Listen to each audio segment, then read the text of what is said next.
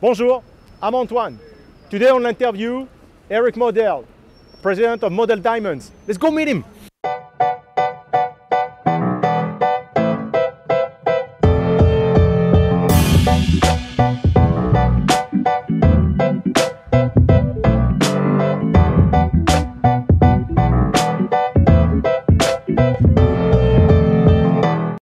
Eric! Hey, Antoine, hey, nice to see you. How are you? Good to see you. It's good to see you too. How are you doing? You good? I'm doing well. How are you? Very good, thank you. Good. So let's dive in. Let's start by telling us, who you are, where you're from, how long you've been in New York City. So I'm Eric Modell. I've lived in New York City my whole life. Okay. I'm the fourth generation in a family business. We are in the diamond business, the pawnbroking business, and the real estate business. Okay, a lot of businesses. We like to keep busy. So, okay, let's dive in. So, I have a question. I think the audience also has a question. What makes a diamond expensive and less expensive? Can you tell us, like in 2 minutes, what makes the difference? Sure. Diamonds are valued based on many factors. Many people are familiar with the 4 C's. 4 C's? What is it? 4 C's are color, carat, which is size. Okay. Clarity means imperfection, and the cut, the shape of the diamond. Okay. If a diamond has better color and is big and has very few imperfections, it's going to be very expensive. Okay. If a diamond has a lot of imperfections and you can see problems in the stone with your naked eye, it's going to be less expensive. Okay. And when they talk about cut, it can be cut well, it can be cut poorly. So sometimes a diamond is too big, meaning that it looks small from the top, but it's very tall. Sometimes it's very flat. Okay, got it. And in those cases, it doesn't generate the brilliance that people want. And brilliance is sparkle, because that's what it's all about. Everybody wants the diamond with the biggest sparkle. Okay, so you're really an expert, but have you always wanted to be a diamond dealer your whole life, or is that because you're the 4th generation? You said, okay, I'll take over. No, actually, it was a very long time before I even understood what my family business was all about. Well, you have so many businesses. Well, and we keep developing them over the years. Yeah. When I went to college, I had no intention of coming into the business. When I graduated, I was not invited into the business. I went and took a job with corporate America. I traveled the world, and I was looking for something different to do. So one day I called up my dad. I said, "Dad, I need to make a change in my life." And he said, "We got a seat for you." He said, "Let's have lunch and talk about it." Oh, that's so cool. I was looking for advice, and he turned the tables on me, and it turned into a recruiting lunch. And next thing I knew, I had a new job. Oh, yeah, that's right. So this segues perfectly on my next question. So what qualities do you need to be a diamond dealer? What is the most important qualities you need? Well, you have to be honest. Okay, that's important, kind of. Well, what do you think, guys? Anybody you're going to work with in this business, they're going to give you a lot of valuables, a lot of money, and they need to know that you're going to bring it back. This business, for hundreds of years, worked on a handshake. Okay. You used to see people, much more so than today, transacting business all day long right here on the street. No offices, no security, no paper, no nothing. Just a handshake and a deal and mazal, and we move on. Mazal, mazal. You know mazal? Yes. But once you say mazal and you shake a man's hand, that's it. That's it. That's it. Okay. But you have to be motivated. You have to be a hustler. Yes. Everybody wants something different, and we always say in our office, everybody wants what you don't have. Sounds like real estate to me too. Actually, yes, it's exactly like real estate. So tell me, well, as you can see, we're right now in the heart of the diamond district. Shops are next to one another. Okay, competition. I mean, you can get better in terms of competition, correct? Would you consider that the best salesmanship school? Yeah, the competition on the street is intense. I mean, you look around, every window has, you know, something to offer and something for everybody, really. Yeah, yeah. And you can play these guys off of each other very easily. Yeah. Because everybody's right here. It doesn't take much to find somebody else with a similar product. But it keeps people honest. Yeah. For the most part.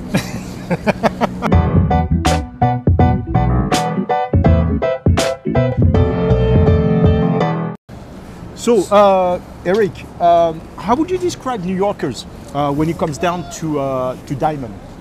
So, I think New Yorkers really want to have nice jewelry.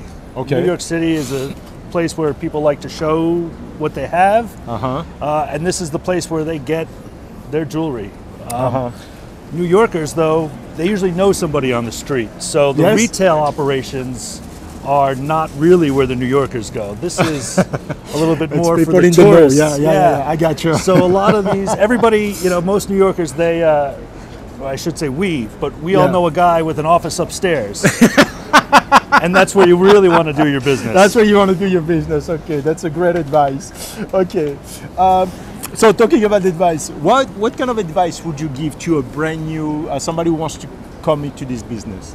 You know, wants to open a dealership. I wouldn't say a dealership of diamond or a store. For someone to open a store in this business it takes a lot of capital. Yes.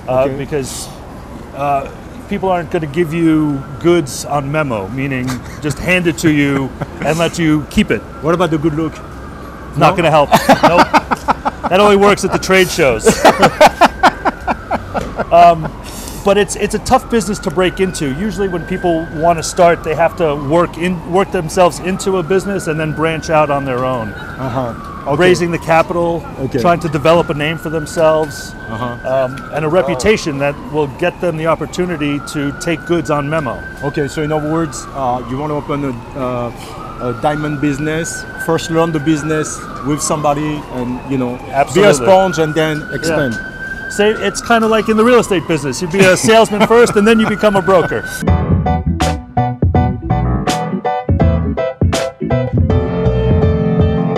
So Eric, how do you feel, by the way, about the the lab-grown diamond that you just brought up? I'm not really a big fan of the lab-grown diamonds. No. Why is that? I think that first I appreciate a diamond for what it is. It comes from the earth. It's something that the earth gave us, and we've been using diamonds from the earth for thousands of years. Yeah. Lab-grown diamonds, man found a way to duplicate, what Mother Nature already had perfected. Yes. But the price of the lab-grown diamonds is significantly lower than the natural diamonds, and that speaks to some people, but a diamond is supposed to be a natural product. So to me, it's all about natural stones. Okay, it's about natural stones. Okay, I get it. But in terms of the quality of the diamond, do you see a difference between the two?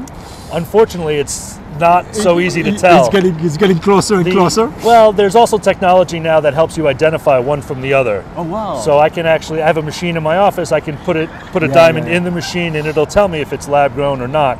But unfortunately, with the naked eye or even traditional jeweler's tools, it's impossible. I'm sorry to say it. No. Hey, look, that's the reality. We want to hear. It's your reputation, like you said. So tell me, talking about your work, how do you handle clients who don't have who their expectations don't meet the prices they're looking for? So what do you do? Well, we educate them. Okay. We finish the education, I should say. Most people don't finish the education. Most people don't come into the purchase of a diamond with any knowledge. So they go on the internet and they learn a lot, and they learn about the characteristics of diamonds, but they don't learn so much about value. And so they come to me and they say, I want a very specific kind of a diamond and I'm going to pay this amount of money. Yeah. Well, sorry, but there's a little bit of a disconnect there. And if I could sell you that, I would, but unfortunately, that's not really how it works.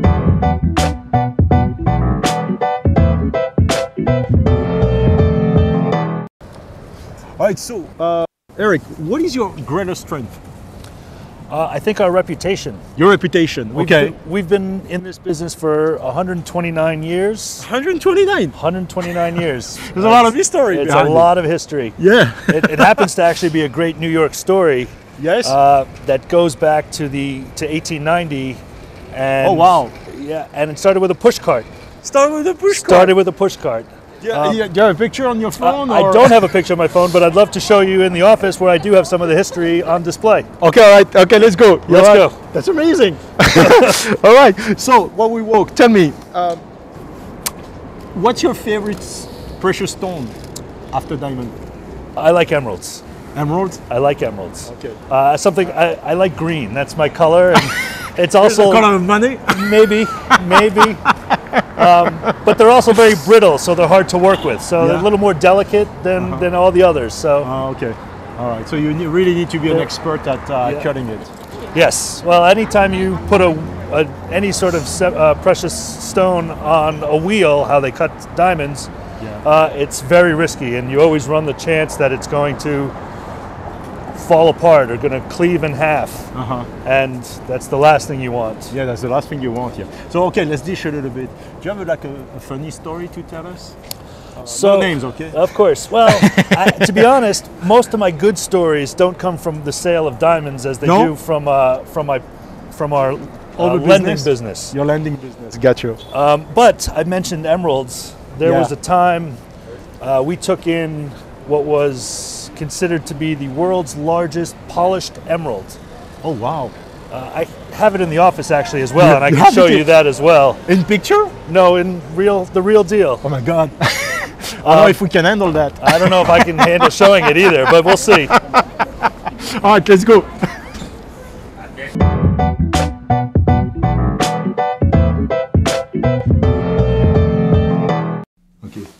Okay, so I don't really have a funny story so much as what I consider my favorite story. But it was during my dad's tenure, somebody came to us as a loan customer with what is this magnificent emerald, and it is the world's largest polished, hand-carved emerald. It's, oh my God. It's about 1,000 carats. 1,000 carats? It's this big. Oh my God. And I've arranged to show it to you in the other room. Really? Yes. That's so nice of you. Thank you so much. My pleasure. Exclusive. Yes, and exclusive. Not too many people get to see. By the way, we got the family right there, correct? Yes. So some of these are some pictures from the early 1900s.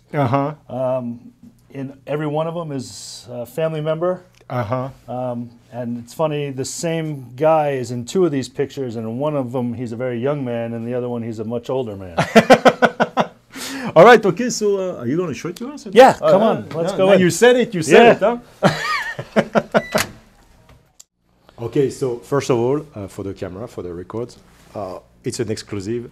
We didn't expect that in the interview, and that's what the interview is all about. We have a discussion, and here comes great story. So tell us a little bit about this. So this I can't wait. This is a very unique piece. Okay. It came to us in the 1970s. Okay. And it was a customer walked in, wanted to make a loan on it. And he presented us with this particular piece, which is the world's largest. This is crazy. Emerald. It is approximately 1,000 carats. This is what 1,000 carat looks like? Yes. It is hand carved and estimated to be from the 15th century. Wow. This is amazing. How'd you get that?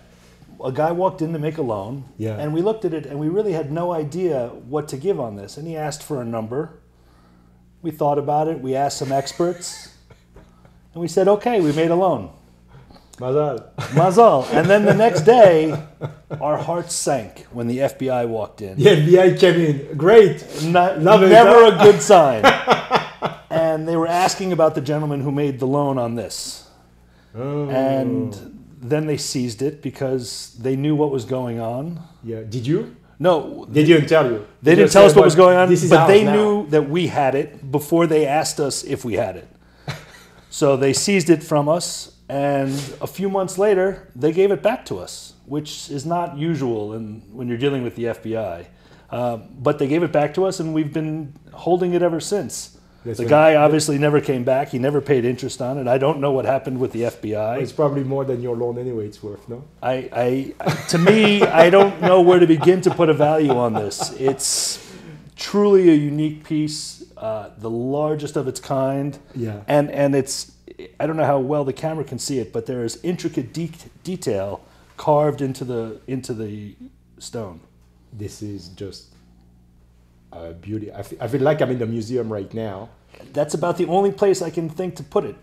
Yeah, I do believe so, yeah. I think the Smithsonian might be interested, but we'll see. I also don't want to let it go because I have such a unique piece, and I can sit here and show it to you and talk about it, and I always have a good story with it. That's a fantastic story. Tell me, I have my last question. Oh boy. If you were a tool or an object to help your store, your business to go to a higher height, what would you be? If I were a tool to bring the business to a better level, I wish I was such a tool to make such a thing happen.